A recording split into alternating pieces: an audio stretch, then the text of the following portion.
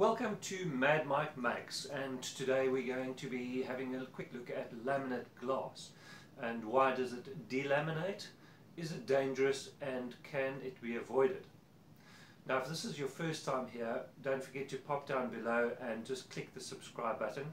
It's free, low on fat, very good for your pocket, and just subscribe. It's a good idea.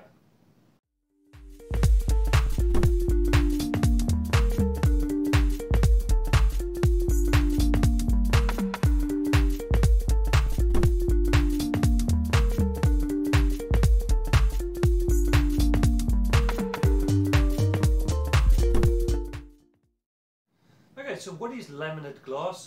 It's actually just very simple, two pieces of glass that have been sandwiched together, and it has a type of resin in between the two pieces. It's often referred to as safety glass, and the reason for that is simply if you go falling into the glass, for example, it won't shatter into a million pieces and cut you into bits. It actually kind of pretty much stays together. So let's have a quick look. I'll just move the camera and I'll show you what it looks like. And this piece of glass behind me is actually cracked, and I'll show you a quick close-up of that as well. And you'll see, even though it's cracked in two places, it actually hasn't broken. Okay, so this is what laminate glass looks like. You can see it has sort of two bits of glass, and that line in the middle is actually the resin that they put in between to kind of glue the two pieces together, and it's also the part that acts as the safety barrier. Alright, so here we have the crack that is going all the way through the glass. I'm just going to put a piece of cardboard there so we can just see it very clearly, and as you can see, the glass is basically still held together by that resin core. So let's tackle two of the most important questions here. Number one, is it dangerous? Number two, can it be avoided? So is it dangerous? Well, yes, it can be.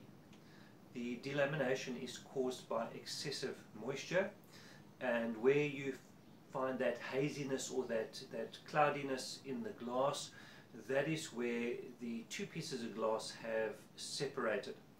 So the resin is actually hygroscopic, which means it can absorb moisture, and as the moisture is absorbed, the glass delaminates. Now, where the two pieces are no longer glued together with the resin, if you should fall into that glass, it is very possible that it can shatter and cut you very badly. Alright, so the second question is, can it be avoided? And I would have to say yes, because if moisture causes the problem in the first place, if you can stop the water from going into the glass or the frame, then you should be able to avoid the problem. Now, there are two different scenarios where this sort of safety glass is installed. The one would be in a wooden frame, and the other would be an aluminium frame. Now, I'm not an aluminium expert, so let's look at the wood first. And what I'm going to say to you is that if you do not maintain your woodwork regularly, then what happens is the water is allowed to sort of just go in behind that beading, and it stays there for a long time. Very similarly to the other video I made on the door.